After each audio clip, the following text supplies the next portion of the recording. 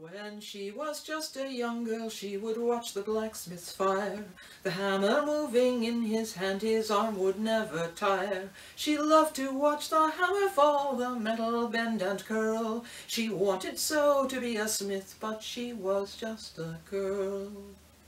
Her brothers, when they found her standing at the smithy's door, would laugh at her and tell her that's not what a maid is for. Her father, he would pick her up and spin her in a swirl. You cannot be a blacksmith, dear, because you are a girl. Then came a summer market where she met a tinker's band, a silversmith, a coppersmith, four blacksmiths so grand. They smiled at her and answered all the questions she could find, so she went back the next day to see if they'd still be kind.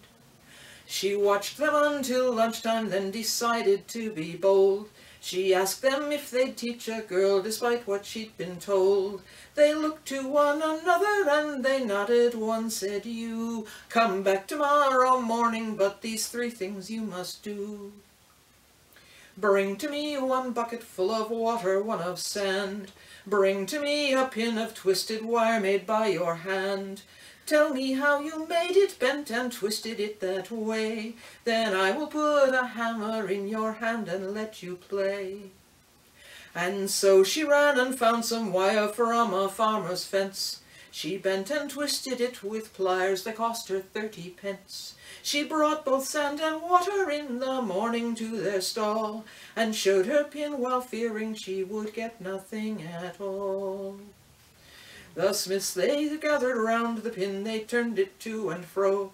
The silversmith, he smiled and said, "It's from a fence, I know." She looked into his smiling face and felt her courage fall. But he said, "I've seen coarser work sold in a jeweller's stall." The smiths, they all agreed that she should have a chance to try.